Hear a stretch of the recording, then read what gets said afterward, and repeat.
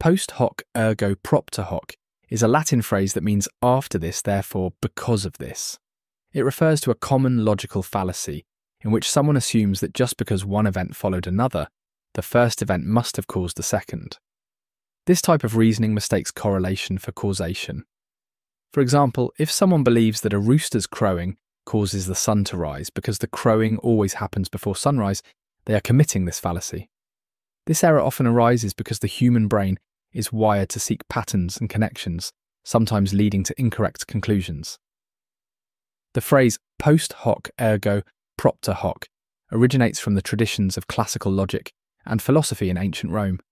Where Latin served as the language of educated discourse, the term gained prominence as scholars began studying flawed reasoning and rhetorical techniques. Philosophers like Aristotle explored the nature of causality, identifying common errors people make when drawing conclusions about cause and effect. This particular fallacy was categorized to help people recognize and avoid faulty arguments. Over time, it has become a foundational concept in the study of logic, debate, and critical thinking.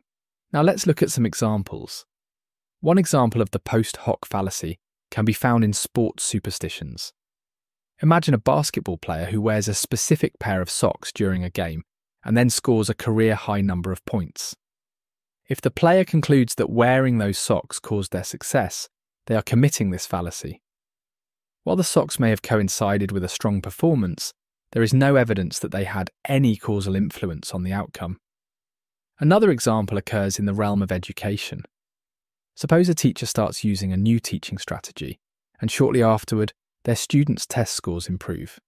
If the teacher assumes that the new strategy caused the improvement without considering other factors, such as students putting in more study time or changes in the curriculum, they are engaging in post hoc reasoning.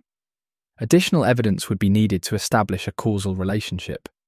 A third example can be seen in medicine. Imagine a person takes a specific herbal remedy to treat their cold symptoms, and within a few days they begin to feel better. If they believe the remedy caused their recovery without acknowledging that most colds improve naturally over time, they are committing this fallacy. This misunderstanding could lead them to continue using a treatment that might not actually work. Finally, consider the context of technology. Imagine a business upgrades its office computers, and shortly afterward the company's profits increase. If the management assumes that the new computers caused the profit growth without investigating other contributing factors, such as seasonal demand or improved marketing efforts, they are falling into the post hoc trap. While the timing may seem convincing, correlation alone is not enough to prove causation.